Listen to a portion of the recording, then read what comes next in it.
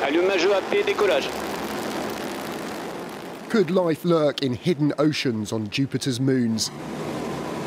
The JUICE mission is finally on its way to find out.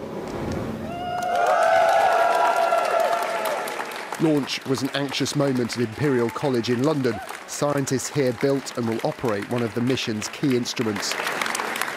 We've been waiting so long for this to happen. We had to wait another day. It's finally gone, and we're so happy to see it on its way. It's a beautiful launch.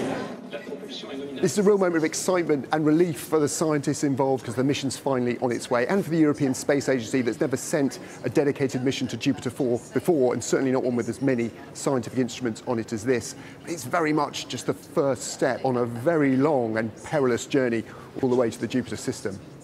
The Jupiter Icy Moons Explorer is embarking on an 8-year-long, 4 billion mile slow waltz through the solar system. Several orbits of the Sun, a slingshot around the Moon and Earth, another round Venus, are needed to get it to Jupiter in 2031.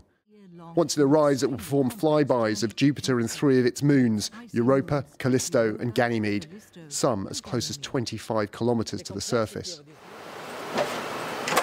What it sees will be thanks to engineers here at Teledyne in Essex. They made the imaging sensor in JUICE's camera. No easy task, as radiation around Jupiter would destroy conventional electronics.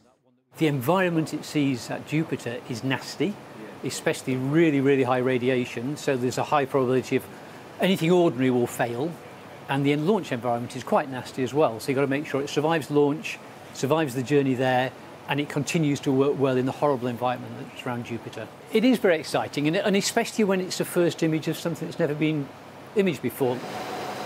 Other tools, radars and magnetometers will peer into the ice covering Jupiter's moons, study their atmospheres and measure tidal forces believed to keep saltwater oceans beneath, warm and liquid. Could life like that found around deep-sea vents on Earth exist on the moons orbiting our giant distant neighbour? Or are we all alone? Well, watch this space. Tom Clark, Sky News.